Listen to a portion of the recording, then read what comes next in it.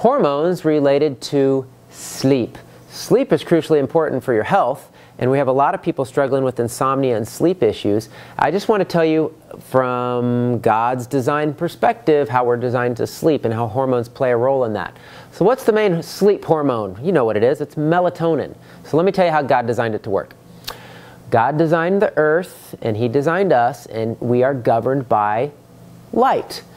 Sun rises, and the sun sets. When the sun rises, we're supposed to wake up. And when the sun sets, we're supposed to go to sleep.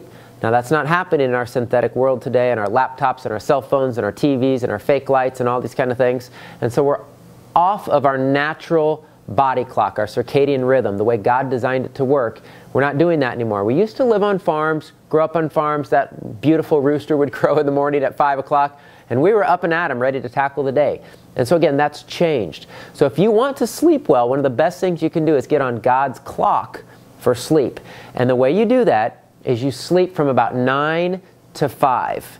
Now, ideally, we'd go to bed shortly after the sun goes down. Now, we don't live in a perfect world, so we're not going to do that in the winter at 5:30. But if we can at least get to go to bed by 9 and then get up at 5 in the morning, we're more on God's clock. That hormone that's produced called melatonin, people are going to health food stores and buying melatonin. Quick note on melatonin, it's almost all synthetic. It's petrochemical based. I don't know if people know how many things in health food stores are chemicals. They are petrochemicals.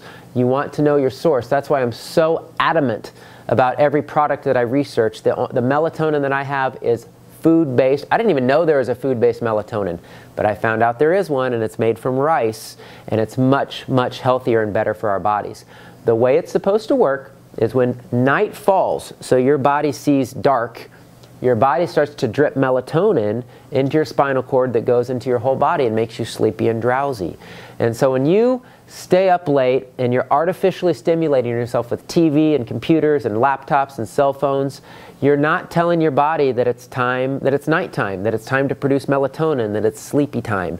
And so that's why we're having to take a lot of these drugs. People are taking Ambien and Lunesta and I don't know, all of these different drugs to help them go to sleep. And again, these are man-made chemicals. We need to get off of the man-made chemicals. We need to get back on God's clock when it comes to our sleep cycle. So what my wife and I started doing that's awesome is when it gets dark, we light candles. No electronics, no lights, we light candles. We have family time, we read books, we tell stories, we laugh. We're not sitting around looking at the TV and doing those kind of things. I think that's huge for a family. And what it does is it sets your body up for rest and relaxation. The melatonin production, everything happens naturally. The best things you can do to help you fall asleep better is to take a plant-based melatonin if you need melatonin, or magnesium before bed. I love the magnesium oil foot soaks by Health and Wisdom, or take Calm, the powdered magnesium before bed.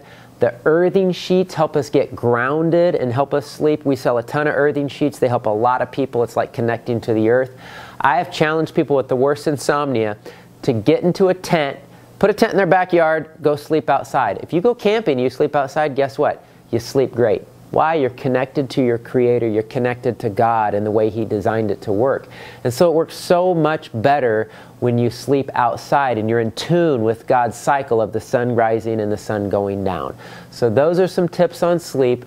Get off of the drugs for sleep. If you have the worst insomnia, you can actually heal it so simply. Using melatonin if you have to. A lot of times I don't even go there.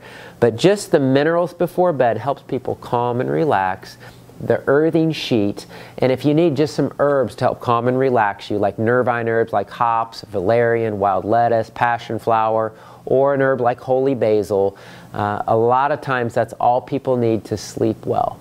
So, sleep well. It's crucial for your longevity. It's crucial for your healing.